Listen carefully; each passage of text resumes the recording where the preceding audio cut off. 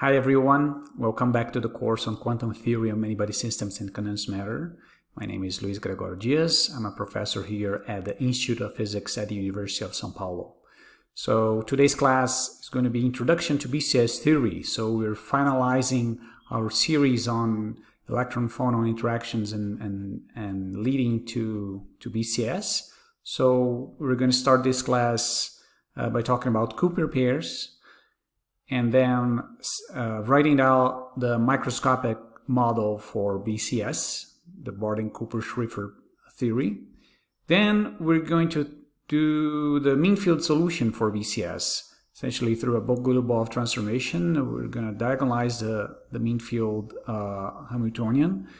And also we're going to do an alternate approach to the mean field solution using Matsubara Green's functions, where from this we can get an expression for the order parameter, the so-called order or gap parameter, if you want, that appears in BCS and can be written in terms of the parameters going into the mean field solution.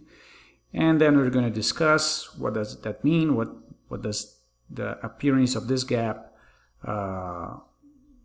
tells us about the macroscopic properties of this model. So let's get right into it. Okay, so let's start by talking about Cooper pairs and the so-called Cooper pair wave function. So in the previous class we talked about the Cooper instability, saying that when you have this combination of electron-phonon and electron-electron interaction, there can be an effective attractive electron-electron interaction mediated by the phonons.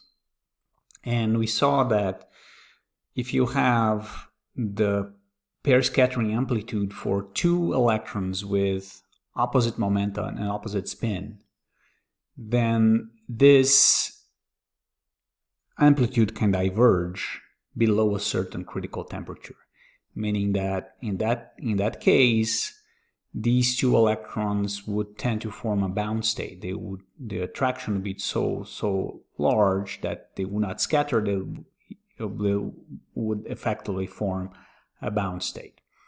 So here let's take another look at this bound state, right? Where sometimes, and well, most of the times, is called the Cooper pair in this language. And the formation of this bound state has these two ingredients, right? The first is this Hamiltonian for, say, free electrons on an electron gas. And here I'm writing the energies relative to the Fermi energy or to the chemical potential at non-zero temperature. But so this can be positive if you have states above the Fermi energy or the Fermi outside the Fermi sphere, or it can be negative if you have states below the Fermi sphere. All right, and the other ingredient is this effectively attractive interaction, two body interaction between the electrons, right? And then this Hamiltonian that has these two ingredients would then allow me to describe this Cooper pair. That's what I call it, H Cooper pair. Okay, so let's try to define this Cooper pair wave function.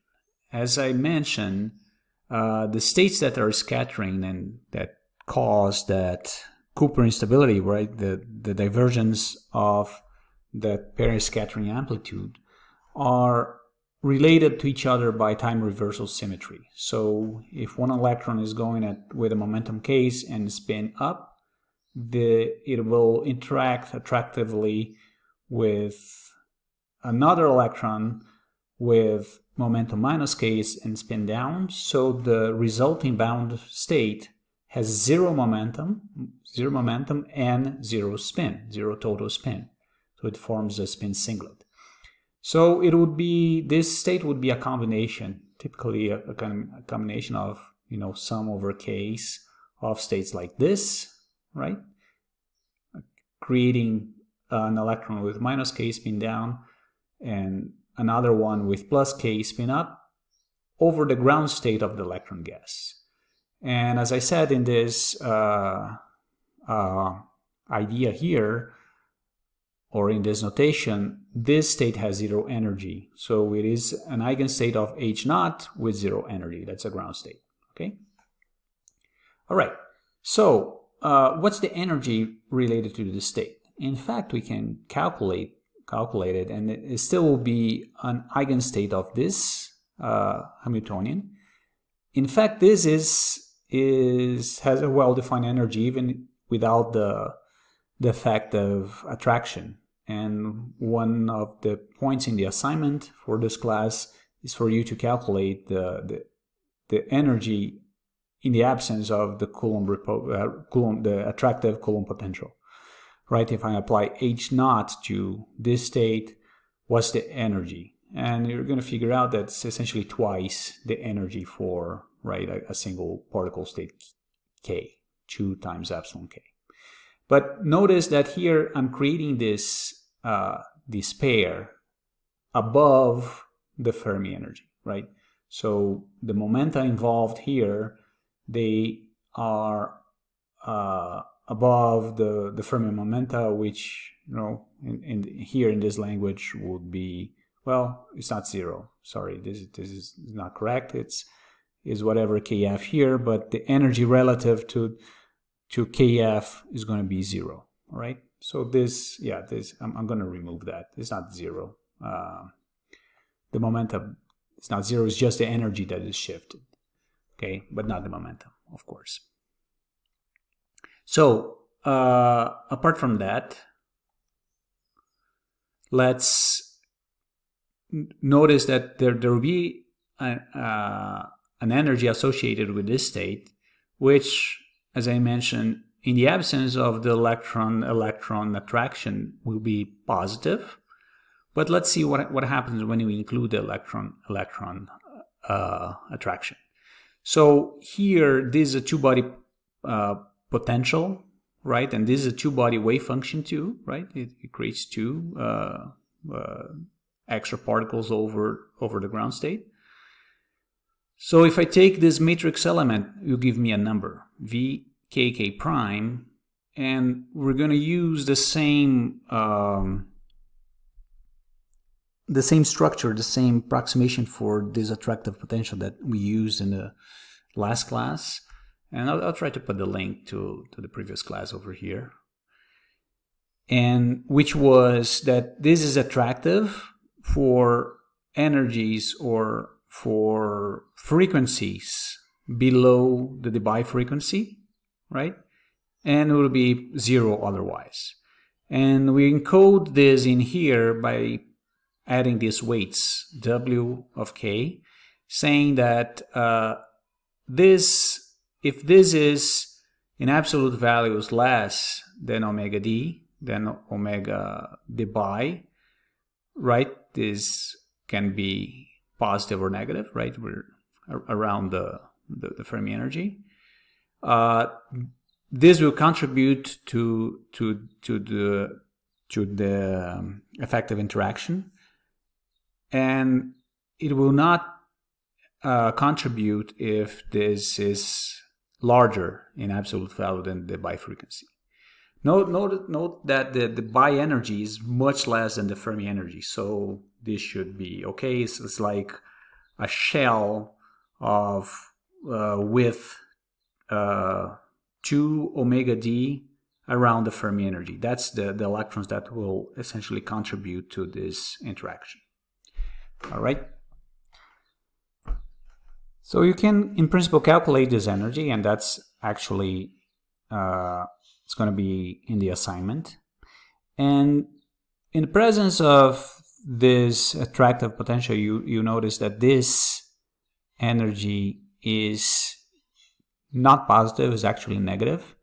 So it is actually more favorable for the electrons to form this Cooper pair than to stay as independent particles, like as described by this Hamiltonian. So this will actually lower the energy of this state. it's going to be negative, and you can see that, you know, if you have this V times the density of states at a Fermi energy, a number much less than 1, and we'll come back to that later, this will behave like, you know, as the critical temperature that we calculated in the previous class. Something that's proportional to the bifrequency times an exponential that depends on precisely this factor. And this is essentially the result that we got. And now we can relate this energy, this Cooper pair formation energy, right, in absolute values, to that critical temperature that we had before, right? So whenever you have that critical potential, the temperature below that critical potential, something will happen here, and there will be Cooper pair formation with an energy that's precisely the same order of magnitude, right? Okay. And this will also be related to the so-called semiconductor gap. But the important point here is that even in the simple model, we get a bound state with a negative energy, so it is truly a bound state of 2 electrons with opposite momentum and opposite spin. So the next step is then to take this two-body interaction to be actually an electron-electron interaction and write a microscopic model for that, right? So, and now we want to calculate the properties, and not only, you know, the energy of that state, but what happens to the many-body problem when you have this interacting part. Well, it turns out that due to, for instance, that Cooper instability and other things, that this is a hard problem to solve. It's a fully interacting many-body problem.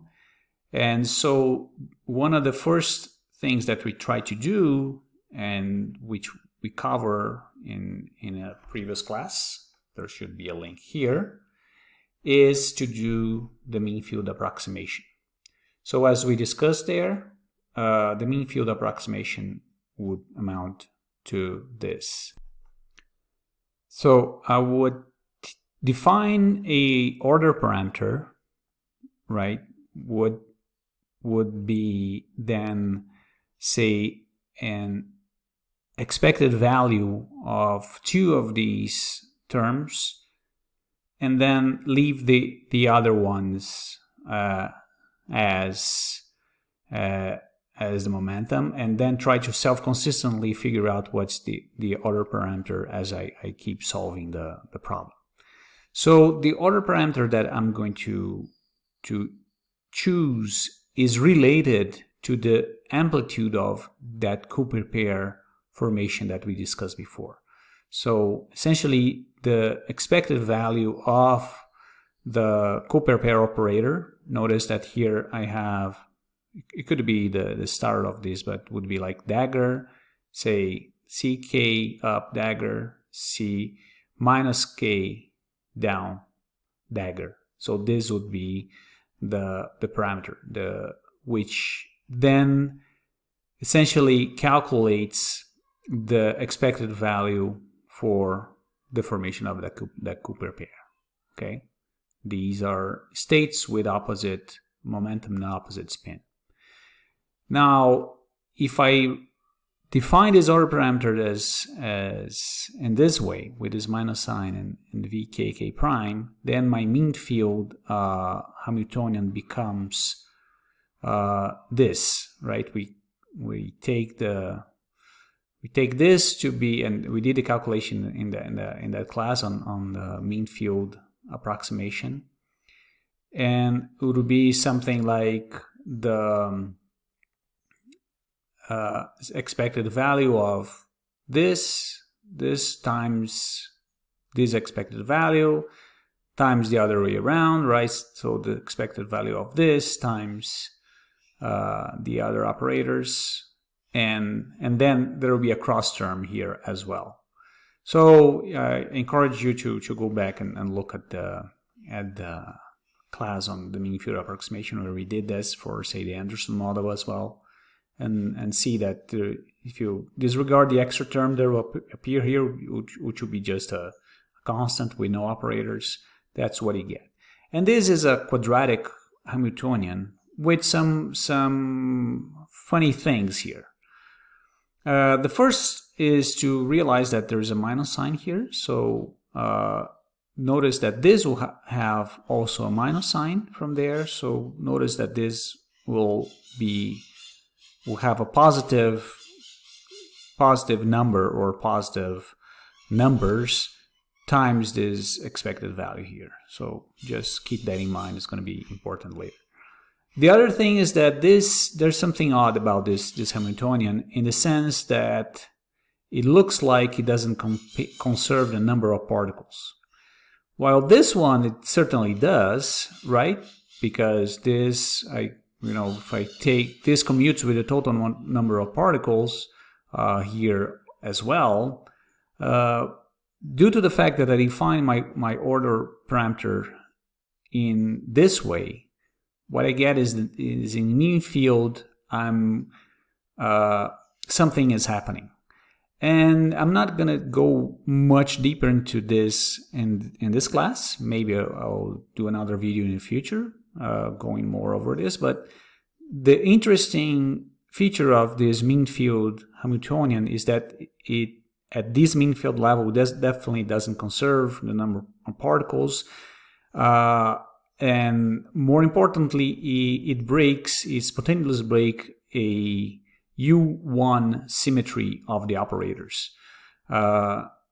This is a feature of mean field approximations, right? We have these spontaneous symmetry breaking of the original Hamiltonian, and we saw that occurring in the Anderson model as well. And here the symmetry is more subtle, is a U1 symmetry. It means that in this Hamiltonian, if you take any of these operators and multiply by a phase, e to the I theta, then the Hamiltonian will be invariant under this U1 transformation, right? So this would get e to the I theta. Here I'll get e to the minus I theta, and this term would be invariant. The same with this. But here, no. Here it doesn't. You would have to change the phase of the order parameter as well in order to ensure the symmetry. And maybe the order parameter picks a phase and stays with it, and that U1 symmetry is spontaneously broken. So yeah, just to mention this, I might record a video on going further into this U1 symmetry breaking later. Okay, but this is the mean field BCS Hamiltonian, very famous, where you have the singlet pair formations at its core. And the thing is, how do we solve it, right? So let's try to see what we can do. So the first approach we're going to consider is the so-called Bogoliubov transformation. After all, this is a quadratic Hamiltonian, and in principle I should be able to diagonalize it, right? So we choose a basis and just write a big matrix, diagonalize it in a computer, and you get the excitations. But there's a very elegant way to diagonalize this Hamiltonian in an analytical form, and we actually saw how to do it in an assignment. If you go back to assignment 6, we did precisely this Bogoliubov transformation for a Hamiltonian, which is a little bit more simplified than this one, but the idea would be precisely the same. Now, the transformation involves the rotation, if you want, in the space of C, K, and with a given spin, which is this rotation. So I defined two other fermionic operators for each K, right? So for each K I have two other operators gamma K up, gamma K down. And here I'm writing how gamma K up and gamma dagger minus K down relate to CK up and C dagger minus K down. Of course, from this you can figure out what would be C minus K down and or C minus K up, right? Or C dagger K up as well. But so that's why I'm only doing this transformation is usually done in this form. Some people actually put a minus sign here. Well, then the matrix would be a little bit different, but let's stick with this one and see what you get. So if you go back and retrace what you did in the assignments, there will be a condition here over these energies and K's and these U's and V's. But once this condition is essentially what is going to be your self-consistent condition to get this correct. But if you go back there and recalculate this, you're gonna diagonalize this Hamiltonian. It will be a sum of a energy with a capital E here, which is a function of K, but not on the spin, right? So the transformation is spin invariant, if you want. And this would be simply a quadratic terms of these Bogoliubov operators. So this is a number of these Bogoliubov excitations, sometimes called the Bogoliubons, plus a constant. So this is diagonal in this basis, right? And these are fermions, so there's you can count the number of these fermions. So this Hamiltonian conserves, even though it doesn't conserve the number of electrons, it does conserve the number of Bogoliubons, right? These excitations here.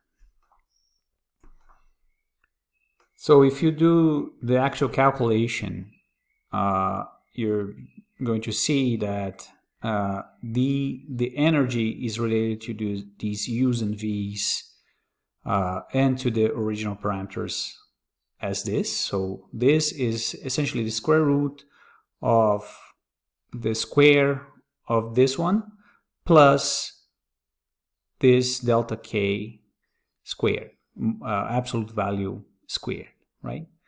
So if delta K is 0, I will go back to this Hamiltonian, and this should be just a diagonal transformation, right?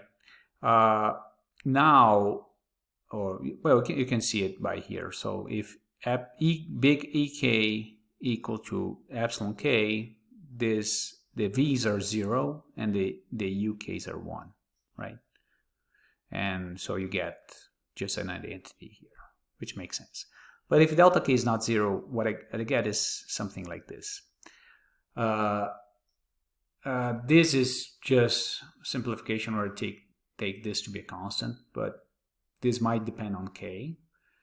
But if this is a constant, what you get here is a gap, right? So this does not go all the way to 0, right? Even here I'm setting the Fermi energy to be 0, so you can see this well above the Fermi energy, right? And of course it's quadratic for large values of K, but there is this energy gap. So this Hamiltonian does not describe a metal anymore, right?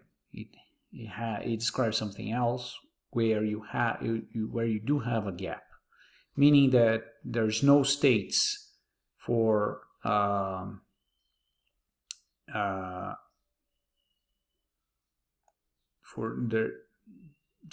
this region here, the energy for in order for me to acquire, say, a zero momentum excitation is not 0, but is some finite value, right? So I cannot create excitations with energies below this energy gap, which is essentially delta, right? All right. So how do I determine then delta and in a self-consistent way, right? So I diagonalize it, but I need to know delta, and to get delta, I need to know the solution to the Hamiltonian and so on and so forth. So there's a self-consistency equation, right? So let's see how does that work in the blackboard. We're going to derive this expression which relates delta with EK, right? And EK depends on delta, so there's a self-consistency cycle that you can get here. Other than that, everything depends on the parameters, except for these U's and V's, which, not surprisingly, do depend on epsilon K as well. So here, if I set epsilon K, I calculate this, calculate delta, recalculate EK, recalculate this, recalculate delta, and so on. But let's get to this self-consistent expression. Let's go to the blackboard. All right, so we have the main ingredients to derive that self-consistent relation that we had before. We have the expression for the gap, right? Minus sum over k prime vkk prime, and then the expected value of the Cooper pair operator, C, well, the destruction operator, the Cooper pair, C minus k prime down, ck prime up. And we have the Bogoliubov operators here, which since u square plus v square is 1, and you can, this is a unitary transformation. You know, to invert this is simply to transpose and dagger it. Okay, so I get u here, u dagger here, minus v, vk dagger. Right, so then I invert this and write the c case in terms of these gamma case.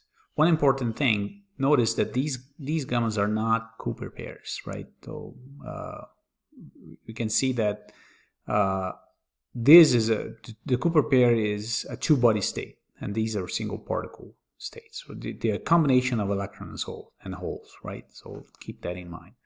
All right, but let's move on. We can now express these two terms that go into my gap like this.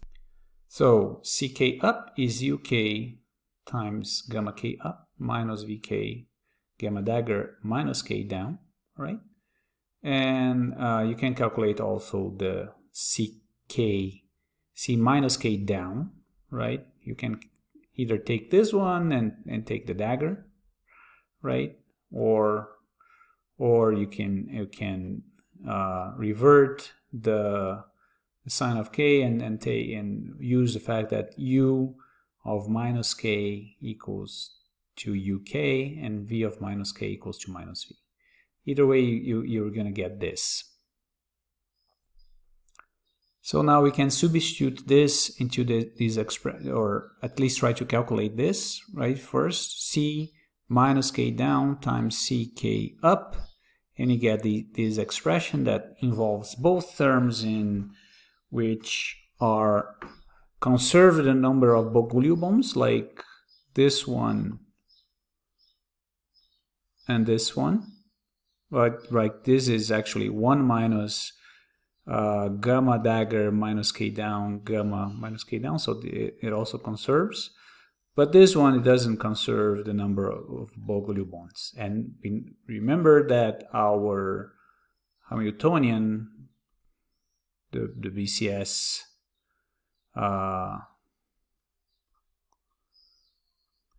is a sum of k, ek, gamma, dagger, k sigma, there's a sigma here, gamma, k sigma. So it commutes with the number of Bogoliubovs, so it conserves n gamma, okay? So any term that does not conserve n gamma when I take the expected value will be 0. So let's keep going. So now I replace this expression into there, and then only consider the terms which conserve the number of Bogoliubovs, this one, and there's going to be a constant here, right? But I'm including there. So this will be my delta of k, right? And notice that these are single particle states of fermions, right? So these thermal averages here of the number, right? The number that I wrote there, this is just a number operator, will be essentially the Fermi direct distribution appearing here. So the final result will be something like that. I have this minus UKVK, that's what enters in here, right? In both of these terms, UKVK. And I'll have 2 and the Fermi direct distributions with a given energy EK minus 1. This one comes from here, right? So also constant. And this will essentially give me my self-consistent condition, right? If I am given EK, I can calculate U, V, and the Fermi direct distribution and calculate delta. With delta, I get EK and so on and so forth. All right, so let's go back to the slide.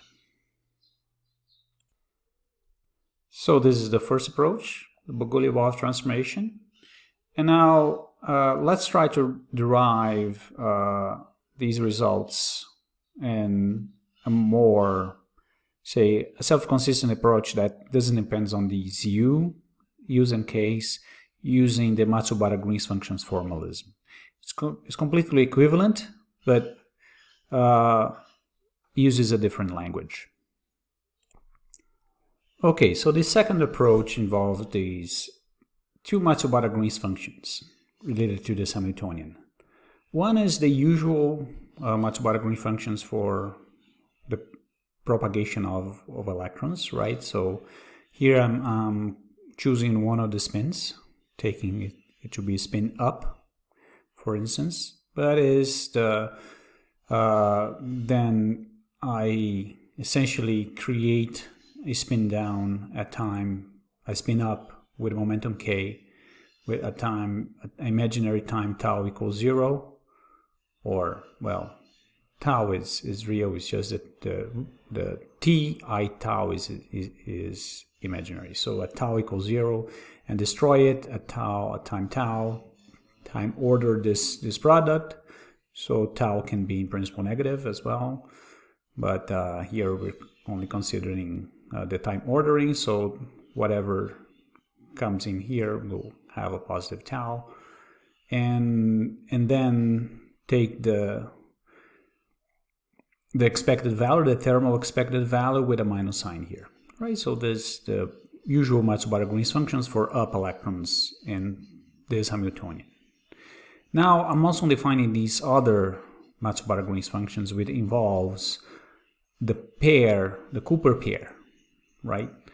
With momentum, one particle created with momentum k, and a particle created as well with a momentum minus k, an opposite spin at time tau. So that's another Matsubara Green's functions which we can define. Now I'm going to take the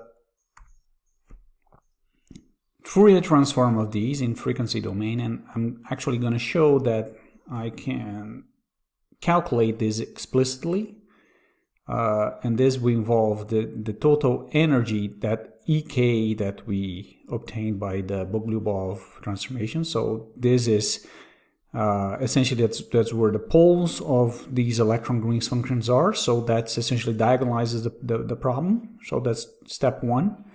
And step 2, we're going to see that we can use these Matsubara Green's functions in this form to get an expression for, or a self-consistent expression for the gap.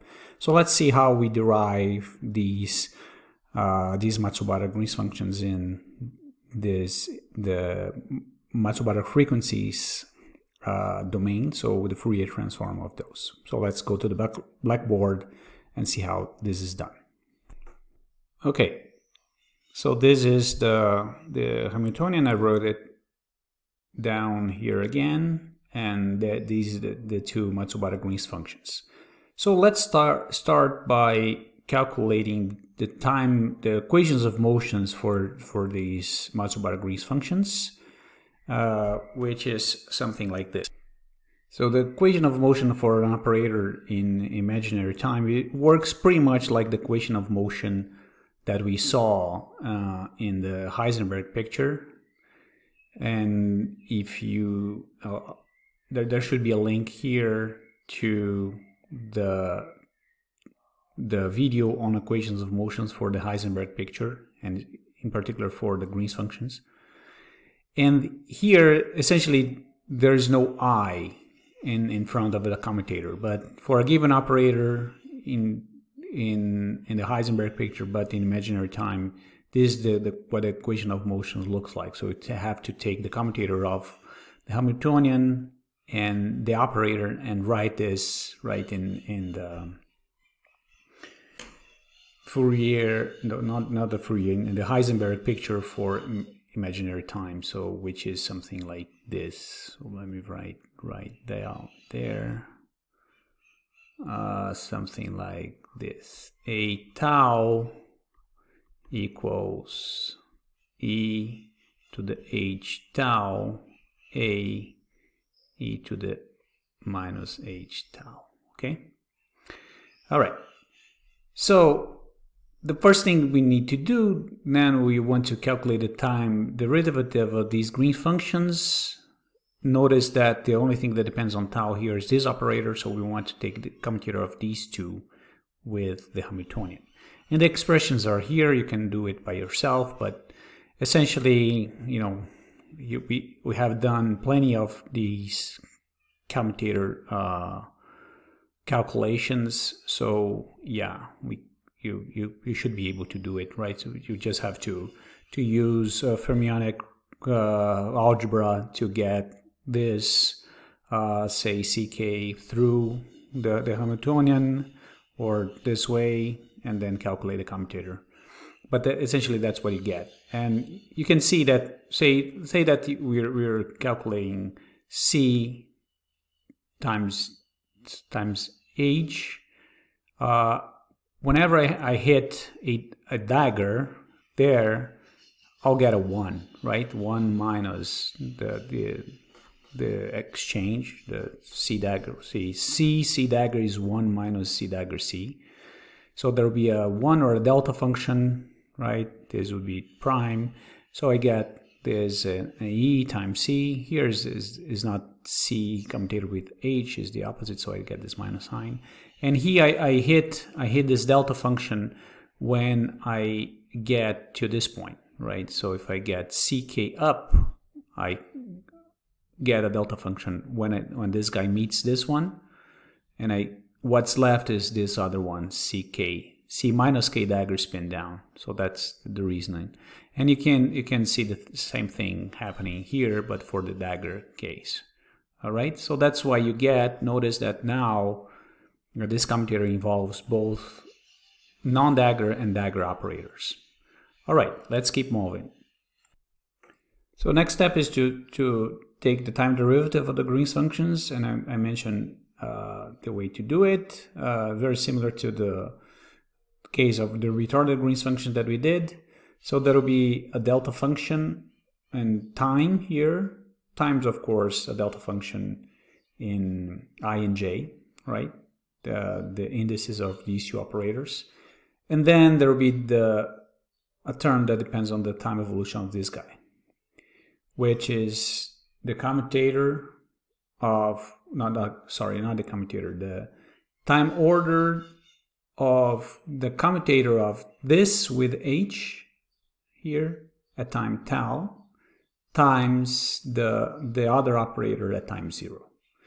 So here, if I now take the derivative of g, there will be definitely a delta function, since these two indices are the same, right? K up, K up. So there's this minus delta tau. Then there will be the commutators of this guy with H, right? So there will be minus epsilon K, then CK up at time tau, CK up dagger at time 0. So that's the Green's function itself. And here there will be what? There will be delta K times minus tau T, this at time tau, which is minus K dagger down at time tau, and this one up, CK up dagger 0, which is precisely what we have for F.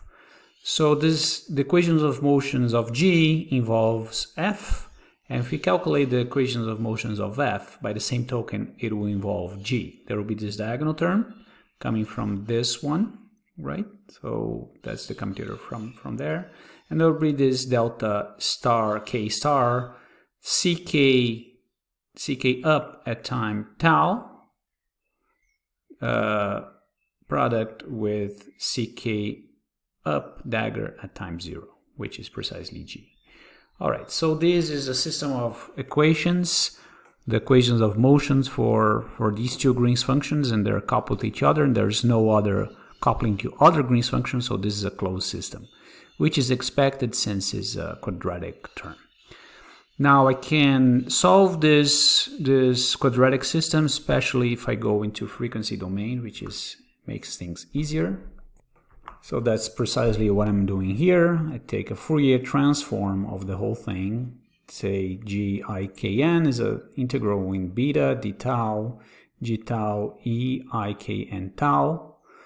And then, of course, I can take the inverse Fourier transform, and notice that in the inverse Fourier transform, the dependence is this e to the minus I k n tau. So whenever I take a derivative of g tau, there's a minus I k n there. I move this guy to that side, right? So there's the derivative plus this term, right? And what I have here is that delta function that when I take the Fourier transform will in here will give me 1, right? Since these are Matsubara frequencies, IKN here in this case is an even number of an odd number times pi over beta. So this will give me this.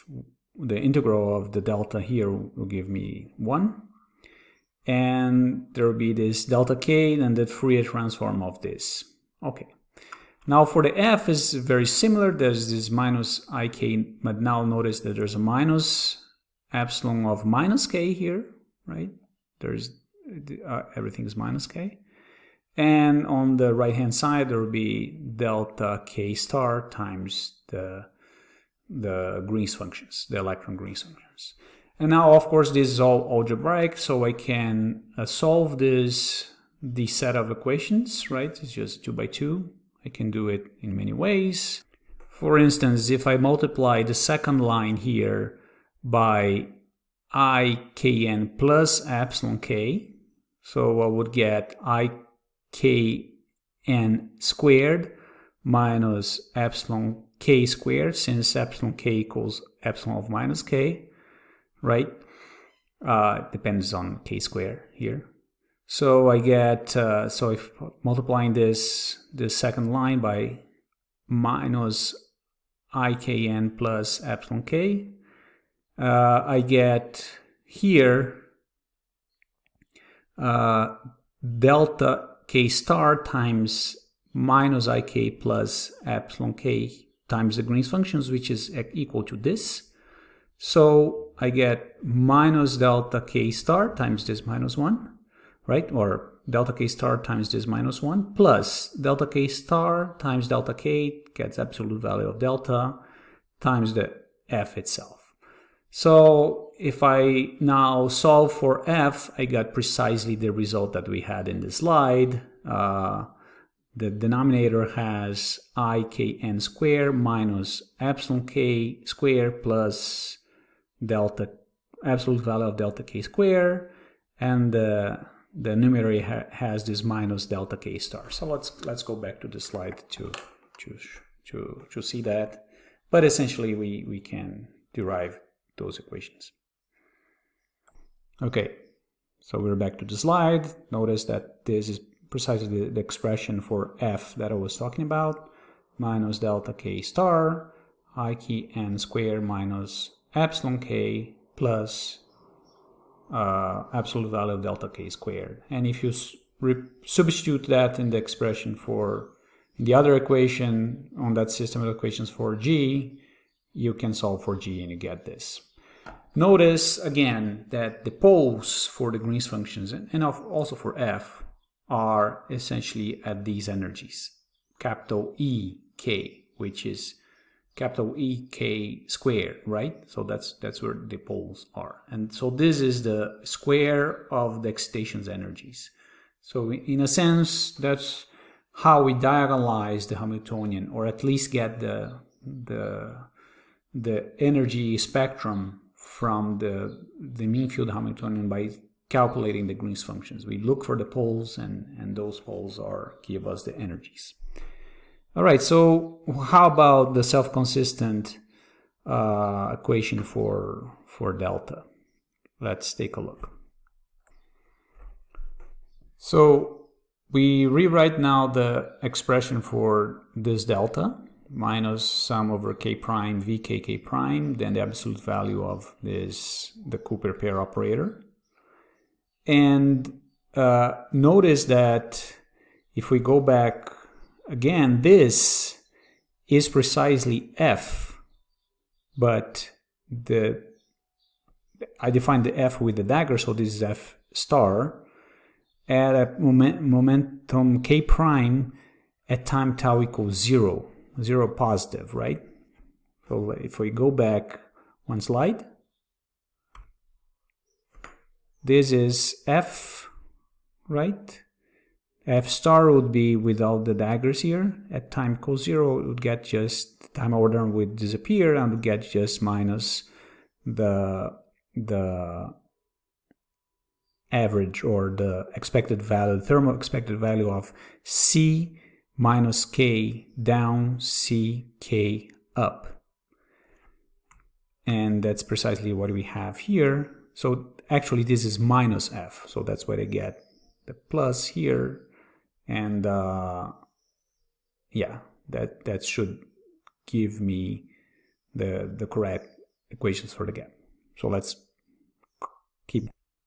So if I take this form here of the delta, and particularly if I consider a case where this delta doesn't depend on K, is isotropic in K space, is so-called the S-wave pairing.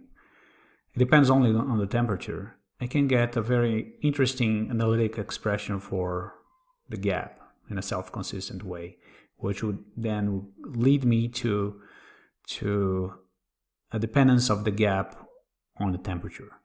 So I will start with this expression, get the expression for the f that we derived before, and then I'll arrive here, and I'll see that the solutions of this equation, essentially a transcendental equation, will give me a curve like that. So let's see how does that work, and it'll be very instructive to see what's going on here and why this equation gives me so much information. Let's take a look. Okay, so let's start by this expression. Notice that the sum here is for k such that the epsilon k in absolute value is less than omega d pi. That's our definition for the potential. So notice also that f involves the delta, so this is definitely a self-consistency equation. I calculate delta, go back, recalculate f, and so forth. Notice also that what appears here is that ek that we we found in the Bogoliubov transformation part, okay? So, which also depends on delta, right? So there you have delta on the left-hand side and delta on the right-hand side. So let's keep going. Okay, now the point to realize here is that I have the f Matsubara function, Green's functions, at tau equals 0. So I have to take a Fourier transform of this expression, which is written in the Matsubara frequency space. So when I write f up, down, up of the star, right? We need to take the star of k prime at tau equals 0 plus, and this is an eta that I'm going to define, that is a small positive number, and then they limit eta going to 0, but it's going to be this 1 over beta sum over the Matsubara frequencies e to the minus I chi n tau, which is 0 plus, right, or eta here, times this, and this is going to be, there will be this minus sign here, delta k, not star, right? There will be a minus I here, but when you take the square it doesn't matter, but yeah, let's just put it in here, small minus sign here, so that we, at least here we are all on the same page. There's a minus here, yeah, because this is star, okay? And then minus ek squared, right? Notice that this is exponential of e minus ik in eta, and where eta is a number that's going to 0 plus. Okay, now what I can do is this. Notice that I can write this 1 over ikn square minus ek square as this. Minus 1 over 2 ek plus 1 over 2 ek, this one divided by ikn plus ek, ikn minus ek. You can do the calculation and add these two. Take the delta out so it doesn't bother you much. But if you add these two, essentially you get precisely 1 over ikn square minus ek square. Okay, so that's a trick for algebra trick to separate fractions of this kind, and for us it's going to be very useful because we know how to do sums when you have something like I to the 1 over I omega Matsubara frequency minus something, right? Something like this. And this, if you go back to the class on Matsubara frequencies, which I'm gonna put a link up here, you will see that this is just the Fermi function at this energy E. You can look at this as a sum over residues, which is an integral in the complex plane, and then these omegas are the poles of this, and right here now you're calculating this at the other pole, which is epsilon. So essentially you transform this sum in an integral in the complex plane, and that's what you get. So it should be there in the class on Matsubara frequencies. So keep going, and now these will become then Fermi Dirac distributions, one at energy epsilon ek, sorry, and another at energy minus ek. Notice that this difference, I can write both of them in terms of NF ek. I'm not going to use this, NF minus EFK. Let me rewrite this way.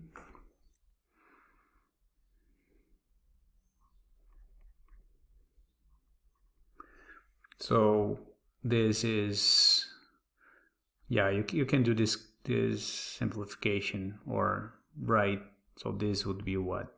E to the beta minus ek plus 1, and you can manipulate that to get 1 minus and this is 1 over e k plus 1, right? So you can manipulate this to get the sums. So I write this as 1 minus 2 NF of EK, and then there's delta 2 EK. So, very nice and elegant expression for F K prime tau equals 0 plus. And here I took I essentially took the limit of eta going to 0 when I did this Matsubara sum. All right, so let's keep going, and finally just now plug this into here. So I plug that into there, I get this, all right? And now the next step is to transform this sum in K into an integral in energy. And I do that by using the density of states. That's a trick. That's also one of the hints in the assignment. So now this integral is going to be between minus omega d and plus omega d, since this sum is up to energies which in absolute value are smaller than omega d. Okay, and here epsilon ek, which is this expression here, right? So I have both ek here in the denominator and inside the argument of the Fermi distribution. Now there's a couple tricks that we can do to, this is already a transcendental equation, but we need to know the density of states, and I'm going to argue that this is smooth enough within this range. Notice that omega d is much smaller than the Fermi energy, so this can be taken out of the integral, and this has much more structure happening in this gap, in this range, and so that we can do this extra simplification. And also I'm going to write this in terms of hyperbolic tangent and get the expression that we had in the slide. So let's see how we do that. So this is what we had. Okay.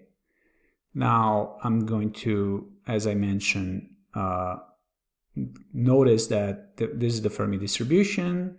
So 1 over minus 2 times the Fermi distribution, you can write as a hyperbolic tangent of this argument divided by 2, right? And remember that EK, E now, because this is the variable that which I'm integrating over, is E square root of E epsilon square plus absolute value of delta squared.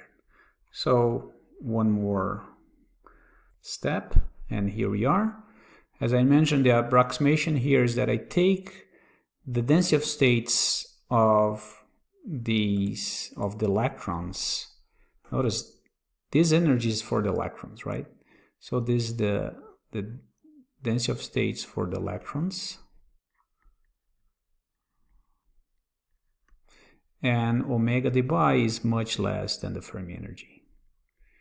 So in this shell of omega dB around the Fermi energy, I can take this, the argument is that this changes smoothly enough so that I can take it out of the integral. And the other thing is that whatever is left here is all is all even when I change epsilon to minus epsilon. So I can take this integral from minus omega d to omega d to twice the integral to 0 to omega d. So there's a 2 here that's going to cancel with this 2, and that's the integral I'm left with. Okay, and this is the expression that we had on the slide. And I'm going to do one extra step so that we can calculate this delta self-consistently. So let's define f of delta t, which is this time minus this one, right? So this minus 1 equals 0. So that's the function that I'm defining. integral of 0 to omega d pi, this hyperbolic tangent here divided by square root of epsilon square plus delta square. Everything minus 1. So we want the solutions when this is equal to 0. So this is a variable of a function of two variables. So the surface or the line that is defined by f delta t equals 0 gives the solutions for the self-consistent solutions that we want. So let's write a small script in Mathematica that illustrate this and gives us some intuition on what these solutions look like. So let's go to a Mathematica notebook. All right, so here we are, and now defining this function, which is a function of delta and the temperature, right? And then is precisely what we had before, which is rho v times the integral from 0 to omega d of this e is the variable of the hyperbolic tangent of the energy, square root of e squared plus delta square. Here I put a small value here, 10 to the minus 10, so that this doesn't explode when these things are 0. And divided by the energy, square root of e squared plus delta square, okay? Defining other functions here, we'll talk about them later. But first I need to define the parameters. So let's define omega d pi and these, let's call these units Kelvin. So this is Kelvin, all right, which is a reasonable number for metal, 100 Kelvin. Now this is another trickier parameter, is the potential times rho. I have really no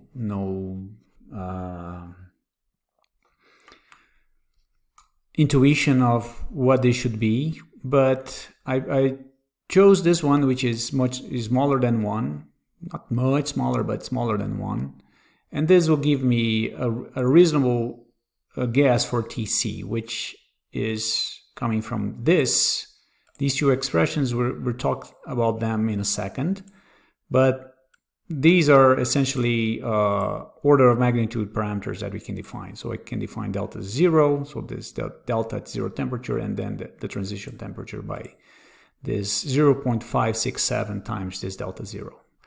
Notice that this is essentially what we calculated before, 2 omega d exponential 1 minus this. So if I plug in these numbers, say omega d is 100 Kelvin, the Tc that I get when I define all of these, oops, sorry, here is 4 Kelvin. So that's Tc, and this delta 0, which is in Kelvin. You can convert this to electron volts or milli electron volts if you want. So this is like 4 Kelvin, which is reasonable for a superconductor, BCS superconductor, right? So this rho v 0.3 looks okay, okay? All right. Okay, so what we want to look for self-consistent solutions for delta, which means zeros of this function for a given value of delta and certain temperature. So let's start by taking, say, a guess for delta. Let's start with a small value, right? 0.1 of this one. So it will be like the onset, a very small pairing energy, right? And the temperature that we expect to get when this function hits 0 is very close to the transition temperature, which by our estimate here, I just didn't explain how I got this expression, but we still see in this class, but should be about 4. So let's plot this function for 0.1 delta as a function of temperature, right? and see what do we get. This is what we get. Oops, what did I do here? Let's put this, yeah, that's the plot. All right, so this is the function for a given value of delta, 0.1, and it goes smoothly as a function of temperature and essentially hits 0 around 4. Okay, so it's a small value of delta, 10% of this value here. So it's everything is consistent. It's hitting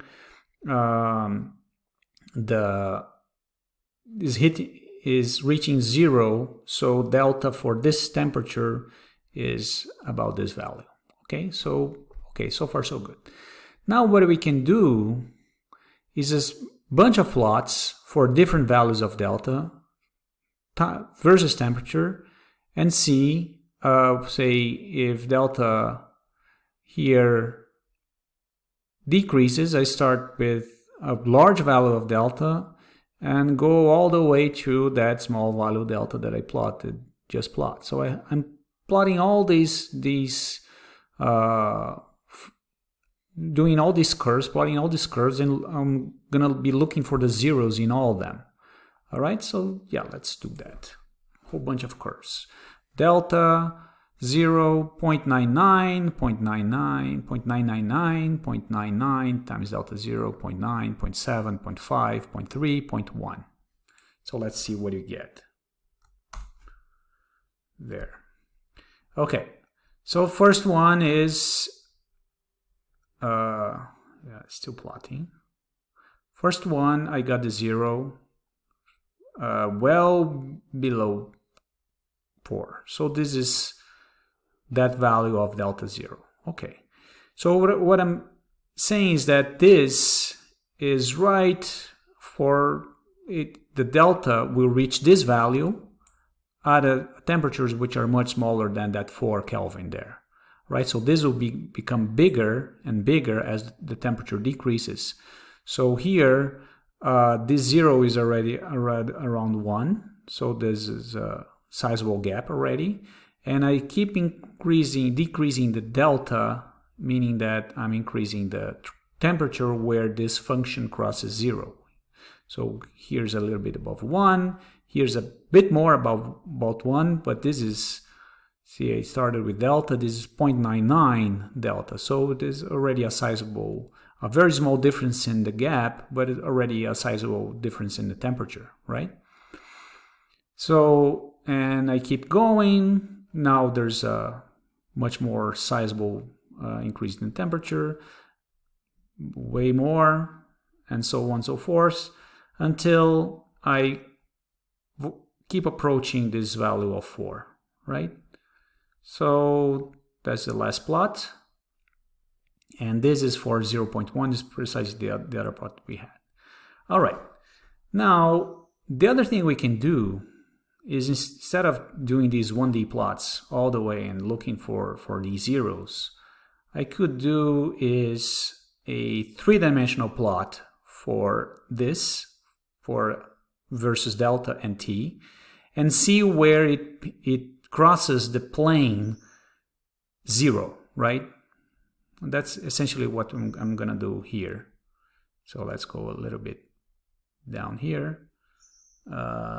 And that's what I'm gonna do. I'm gonna do plot 3D of two surfaces, func of delta temp, right? And a surface which sits at 0 for any values of delta and temp. And I'm, of course, changing delta and the temperature between these parameters. And let's see what we get.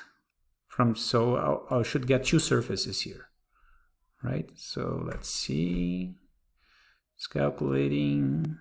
Yeah, that's what I get. So yeah, these are the surfaces. Okay. All right. So the yellow one is f of delta temp, and the blue one is 0. It's just a surface sitting at 0 value here. Okay. There. The line where the two surfaces cross is the solution to that transcendental equation that we want, is F delta T equals 0, right? So this crossing defines a curve, and that's a curve that we want. So these values of deltas and these values of T corresponds to the solutions that we're looking at. So let's flip this and look at the solution, which is what? Is delta as a function of temperature. So this surface here, right? This surface, this curve is precisely the curve that we're looking at. Meaning what? For temperatures larger than K, there's no solution, right? So there's no crossing, and the delta never is never above 0, right? So there is no Cooper pair formation for temperatures larger than about 4, right? Okay. Now, as I decrease the temperature below 4, then I have solutions, right? First, very small values of delta, 0, and then I keep increasing as the temperature decreases, and I go along this line until for very small temperatures, this kind of reaches a plateau, which is about, this is 7 something, which is right on with that estimate that we had before, right? That I had here, way up there, 7.13, which is this. And notice that this is the Debye frequency times an exponential, right? So let's see how we're going to talk in a bit how I got these numbers. But this is the general behavior, that the solutions for that transcendental equations look a lot more like this. Here, the delta saturates, and this is the maximum volume, so this is the maximum delta that you can get, the maximum gap, or the maximum binding energy of my Cooper pairs, and it happens precisely at 0 temperature. Here, something happens, right? So here, that's a transition, and this is, remember, this is mean field, so I do get a transition, but the details of what's going on here might not be very accurate, but at least I get a qualitative picture of what's going on. And what's going on is that below this temperature, even for the simple model that we had, we find a gap appearing in the spectrum, and not only that, this gap is related to the formation of Cooper pairs. So let's talk a little bit more about this plot, and let's go back to the slide.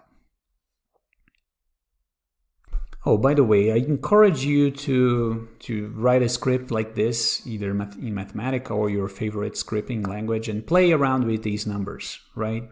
The omega Debye and rho v, and see what you get for TC and delta here, and just so to have some intuition on this these numbers. All right, so having said that, let's go back to the slide. All right, so as I mentioned, when we solve these equations and look for solutions for delta as a function of the temperature, we get something like this, right? A diagram. And this actually is not far from what the experiments will give you. Here we do have a TC, and here we have a delta. And if you collapse the data, right, renormalizing for the gap, the measured gap, and the transition temperature for the onset of superconductivity in different metals, such as tin or lead or indium, you get a pretty great agreement with a curve like that. So mean field is not too far off, okay? So at least it gets you a very decent qualitative behavior of the gap or the order parameters as a function of temperature. All right, so what else can we learn from this rather simple model, right? It's just the constant V model that we have been using. is how do we estimate these parameters, at least TC and the maximum value of delta, right? So let's see how we do that. And precisely what I did in the script there. So let's take a look at this region here when t goes to 0, right? And let's also use the fact that v of rho f is much less than 1. Well, here you can show that in this case, omega 0 will be around 2 omega d e to the minus 1 over v rho f. That's precisely what I wrote in the script. And we can quickly see that this is the case when we look at what's going on in the integral. So let's go to the blackboard and see what we have there. Okay, so let's take the case of t going to 0. Well, let me use another pen here. Let me use the yellow one. T going to 0 here. So for t going to 0, we have this hyperbolic tangent,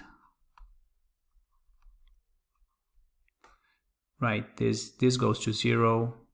So this hyperbolic tangent of beta ek, the argument goes to 0. So this goes to 1, right? So the hyperbolic tangent, you can, yeah, it's just a sum of the exponentials. So this goes to 1, right? And then what you have is that my function now f t going to 0 is v rho at the Fermi energy times an integral of omega d dE over square root of minus 1. And you can evaluate this integral. It will give you, or look up if you want, but this will give you the inverse of the hyperbolic sine. So hyperbolic sine of omega d over delta. Okay. So for f equals 0, it means that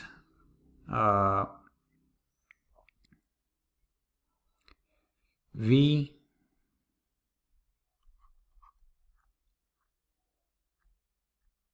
d or v rho ef times the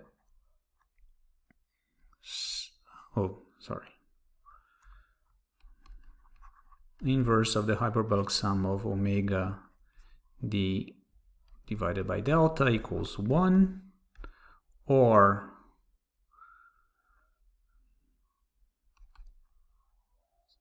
the omega d, this is the same as omega d over delta, equals to the sine, hyperbolic sine of 1 over rho ef, right?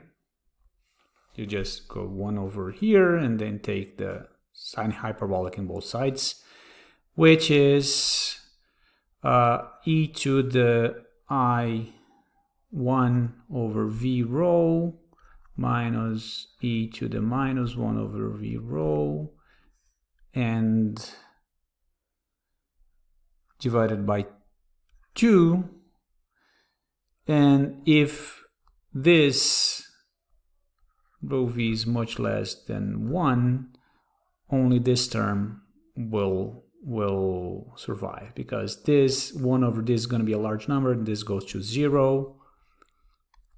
Goes to 0. So this is approximate e to the 1I rho v divided by 2. All right, so that means that solving, I get delta t equal going to 0. Yeah, there's no of course, is always positive, right? So that gives me about 2 times omega d, 2 times omega d e to the minus 1 over v rho epsilon f, which is the approximation that I used. All right, so that's the first approximation. Let's look at the other one in the slide. All right, so that gives me the case where I have the zero temperature component. So I have this approximation for delta zero, which is the one I used in the script. And now let's look at the critical temperature when this thing goes to zero, right? So I'm gonna argue that this will give me a critical temperature that is proportional to the delta zero. In fact, you can calculate the proportionality factor by this, and this is the Euler's constant. So let's see how this works in the blackboard, and then we'll discuss how this value, which is predicted by our very simple theory, matches up with the experimental values. Okay, so we're back to the slide, and now we want to take the limit of delta going to 0 or t going to dc. So essentially we're going to replace delta equals 0 here, and beta I'll replace by beta c, which is 1 over kbtc. Okay, so this plus 1, of course we're looking for the zeros here, so 1 equals this, is v times rho at the Fermi energy. So let me put this in there. Times this integral where hyperbolic tangent beta c epsilon over 2 divided by epsilon, right? Okay, it turns out that for this integral you can solve for considering that first Tc is much smaller than omega d. So you can integrate this by parts, and of course you're going to get a log here, all right? And well, there's going to be another integral which you can approximate, and this other integral will give you something, will be something like this, 0 to infinity log of u over hyperbolic cosine of u square du, which gives log of pi over 4 minus gamma, which is Euler's constant, which is a number, Euler's constant. Okay, this will appear here when you do this by parts. So the net result, I'm going to leave for you to do it, of the whole thing is that this integral will give something like log of omega d over 2 kbtc, so which is beta c omega d over 2, right, minus this log of pi over 4 minus this constant. Okay, all right, so that's the end result here, and I have very little space here. So once this equals 0 and this equals 1, meaning that yeah, let's do a simplification here, and I'm gonna put this pi over 4 over here, 4 here, and a pi there. It's gonna be a 2, okay, 2, and then a closed bracket here. So would be something like this. This will be equal to 1 when this is equal to 0, and then put in magenta here. So it's going to be 1 over V